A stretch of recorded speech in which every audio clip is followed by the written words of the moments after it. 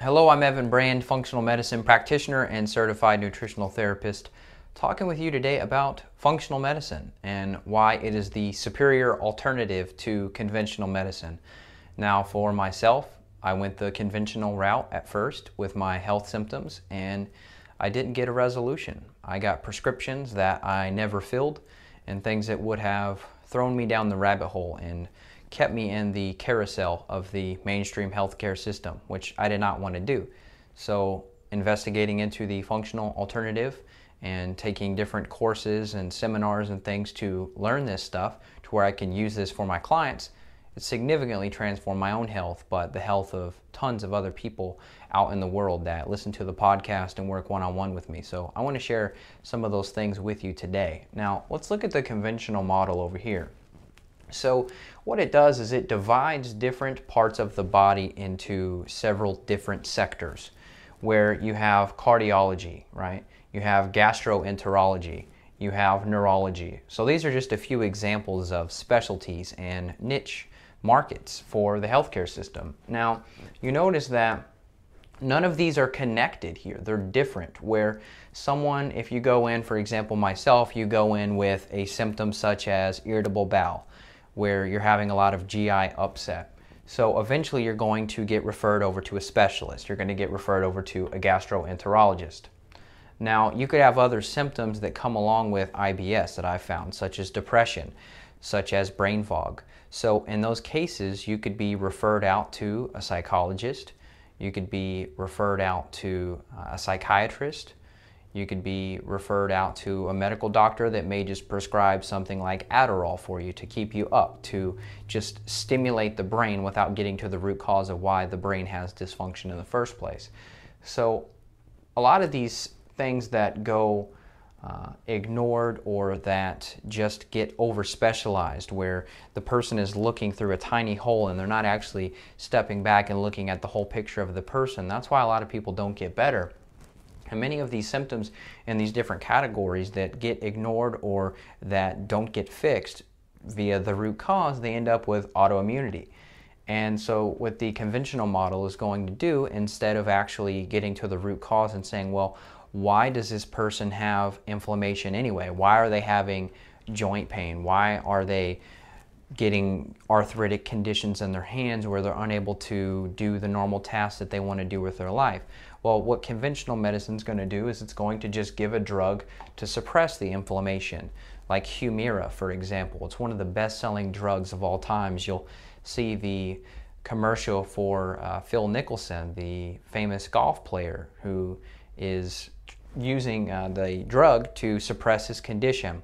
Now, it's kind of a tangent, but golf courses, for example, are one of the most chemically sprayed places that you could ever go. The different fertilizers and chemicals that they use to keep the bugs out and keep the grass looking green, it's just a toxic place to be generally. So I'm not saying it's a direct connection, but there are several different studies popping up now about the amount of chemical used on golf courses and how that can lead to neurology problems, gastroenterology problems, autoimmune conditions, things like that. So the main issue here is that they don't ask why.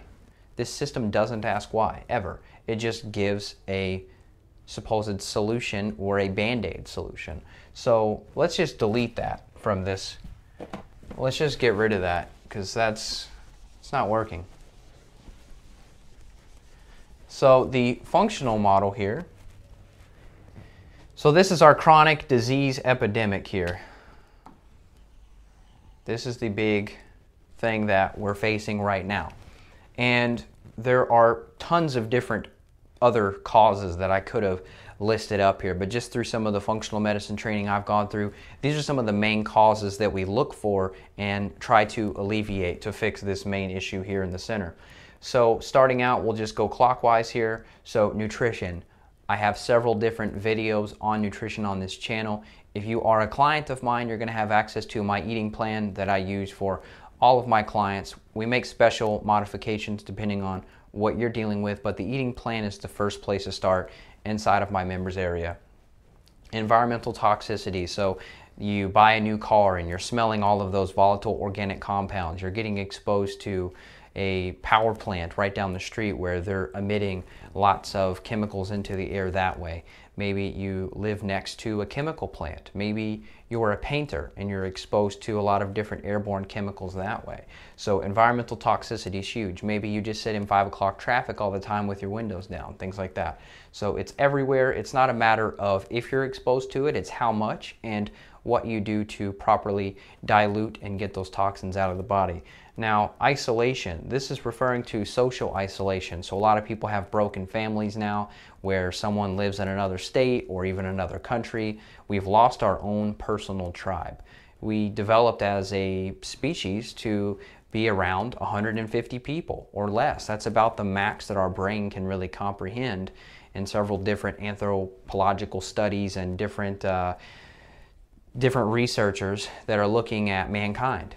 They find that that's about the limit, and we don't have that. We are exposed to thousands and hundreds of thousands of people, but yet we're still isolated. We may only have 1 or 2 best friends. We may be separated or hold grudges against our family members. So isolation's a huge driver of this whole chronic disease epidemic. Now, indoor living, this is another thing that wouldn't have existed in the way that it does now. I mean, even in my grandparents' day, they would have gone outside during the day because it would have been too hot to stay in the house without air conditioning. The fans and things like that they have just didn't cut it. So they would have had to gone outside and get some fresh air. So that indoor living is causing epidemic levels of low vitamin D. I've never tested anyone who does not have low vitamin D levels unless they were already supplementing with it. So low vitamin D, as you may know, it is linked to thousands of different genes that are regulated by vitamin D. So I've actually seen significant improvement in some of my clients where once we measure and get their vitamin D levels back up into the optimal range, chronic low back pain has disappeared. So there's so many different studies that I can't even begin to name them about the link between sufficient vitamin D levels and chronic disease or symptoms of chronic disease. So indoor living is definitely a big one. Poverty, obviously we know that if you don't have the resources to get access to good quality nutritional supplements, you're not having access to good quality food, things like that, it's going to be a lot harder for you. Now, there's tons of different programs out there and websites. Eat Wild is one. There's tons of different local eating websites where you can team up with people in your city that are all looking to eat real food. And it's a lot more affordable that way. So if you're going to be just pitching in $100 or $2 and you're going to get a couple months worth of beef that is local and organically raised, that's going to be your best choice there. Chronic stress. So Mark Hyman, Dr. Mark Hyman, he's a functional medicine expert himself. He came on the podcast last year, maybe 2 years ago, and we talked about this idea that 95% of all illness is either caused by or worsened by chronic stress. So at some level, all of these are different stressors here. So chronic stress is just the long term where it's not just that the guy cut you off on the highway, but is that you have this constant fear, you have bills, you have different things. I mean, modern life itself could be described as a chronic stress. So it's not a matter of if you're exposed or if you live in chronic stress. So many people do. It's a matter of how do you deal with that? How do you adapt to that? So you'll definitely want to check out other videos on the channel for that and subscribe for more videos coming because it's a huge topic. I wrote a whole book that you can get for free. It'll pop up on screen right here. My book, Stress Solutions. I used to sell this thing for 27 bucks. You get it for free now. So just click there and you'll get that book. Sedentary lifestyle, this is huge as well. Something that we would have not been able to do a couple hundred years ago because we would have had to walk and run and hunt and gather, and we didn't have other people that were doing our labor for us. So we didn't have the ability to sit on the computer all day and still not have to worry about our food source and our water source and our shelter, things like that. So sedentary lifestyle is huge. This isn't just for young people, this is for the elders as well. You know, I'm not singling any group out. Everyone is responsible. Get some movement into your life. It's going to be very helpful for stimulating brain function. I went for a walk right before this video and it's helping me to stay focused and be engaged once you have that blood flowing. So this is the functional medicine viewpoint of health, and this is the far superior method because if you have a joint pain or you have fatigue, we're going to say, well, why do you have fatigue? Is your sleep bad?